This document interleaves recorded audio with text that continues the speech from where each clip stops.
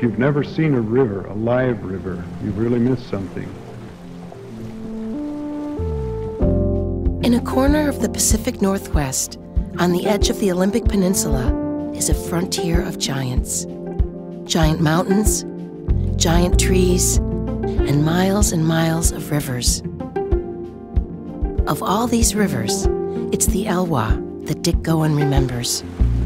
The Elwha was one of the greatest, and a river came to life only when the salmon were in. They were giants in the waters in those days.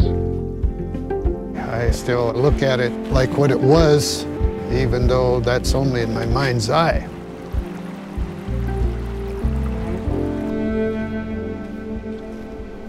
As soon as they put the dams in, many things started to go right there. Dams and fish just can't work together at all. This effort to take the dams out, in the beginning, there weren't a lot of people that supported it. From decades of memories and data-filled notebooks, he incited a groundswell of voices against dam special interests. Tribal fishing rights were being violated. The upper dam's license had long expired. Pacific-run salmon were going extinct.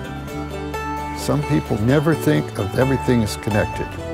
They just don't recognize it, particularly when it means a sacrifice.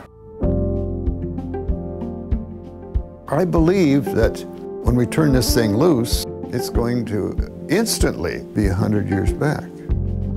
It will.